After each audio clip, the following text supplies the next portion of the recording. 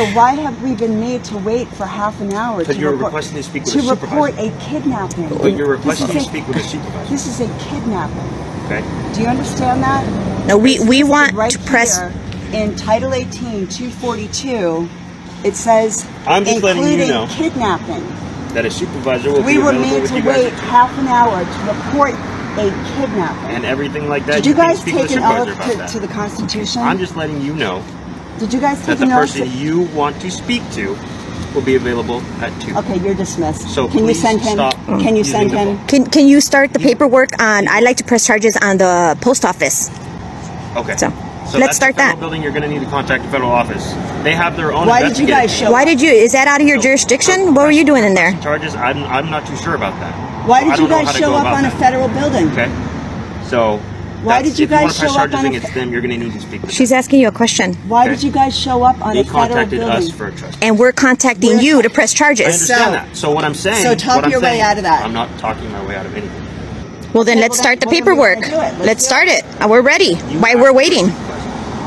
Okay. No. But while we're waiting for the supervisor, you can start the paperwork. Let's start it. You can't start the paperwork? You can't start the paperwork? All I'm saying is... You have the authority to ask people so many questions and to bully them, but you can't start the paperwork so that we can start pressing charges. We're not having this anymore. Okay. You get it? We're sick and tired of this with you guys. So are you refusing to start these police reports? An unlawful imprisonment and kidnapping yesterday because we have here, do you know what the penal code is for trespassing? Do you know what it is? What is it? 602. Okay, can you show me anywhere in the trespassing penal code of 602 how it is that my friends violated that yesterday? I don't know what friend you're talking about. Well, I had 2 friends. One was actually arrested. Yes. Can you show us in here what he violated in the penal code 602? I didn't arrest that would cause you. Okay, well you're the supervisor. He was there. You can show us. He didn't arrest him. But you were there. Okay, well are you? Do you have anything else that you need from us? We want to press charges. Are you? If it's federal law that you're trying to press charges on, are you talking? What do you want to press charges on?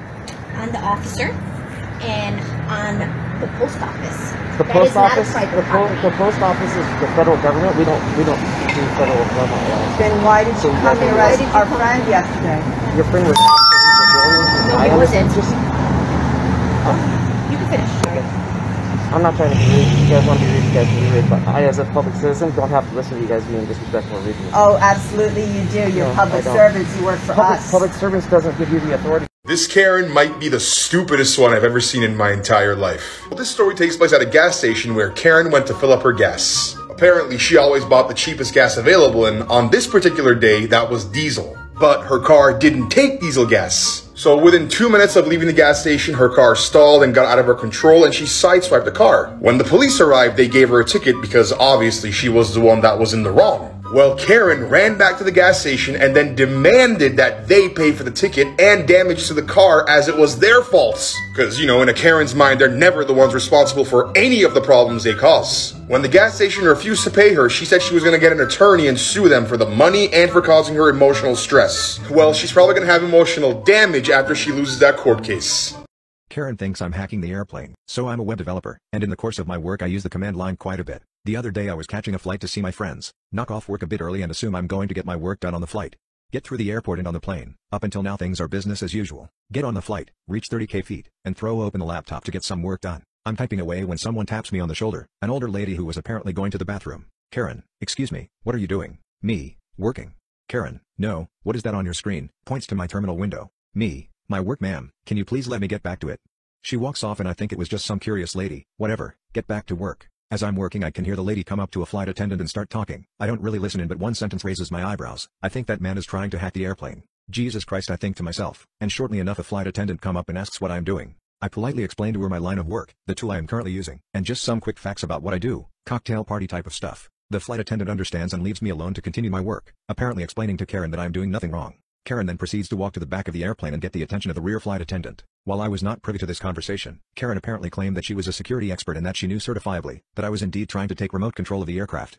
Second flight attendant comes, this time much more worried, with Karen in tow, and asks what I am doing. As I try to explain again, Karen jumps in and tries to explain for me. We argue for a hot second and then I'm like F it and ask her, if you're such an expert, please break down for the flight attendant what exactly it is I'm doing. Karen, well, he is clearly hacking the aircraft. Me, okay, great, but what exactly am I doing? Hacking is pretty vague. If you're such an expert you should have a good idea. Karen, well, I'm a manager, I'm not in the weeds like my engineers are. Me, then let me ask you again. If you're a manager that isn't technical, then how are you able to discern what exactly it is that I'm doing? You said it yourself, you don't know the details. Karen, doesn't say a word. Flight attendant, ma'am, will you please go back to your seat? Karen walks back to her seat and the story ends there. Later when drink service was going on, the flight attendants forgot to charge me for some liquor. Whoopsies. Brown shirt. You're just following orders, right? Ma'am, just go. Just following orders? No, I'm doing my job. Yeah, following orders. doing my That's job. what the Nazi officer did, follow their orders, You right? have a job? I do have a You job. follow rules on that job? Listen, ma'am, if I was medically hurt and they denied me service, they would be in jail. you follow rules on Exactly your what job? y'all are going to be doing. Who's going to jail? No, ma'am. Medically Who's going to jail? deny me service. It's going to come. I don't want to argue with you no more, okay? That's enough, seriously. I cannot believe You an adult. brown shirt.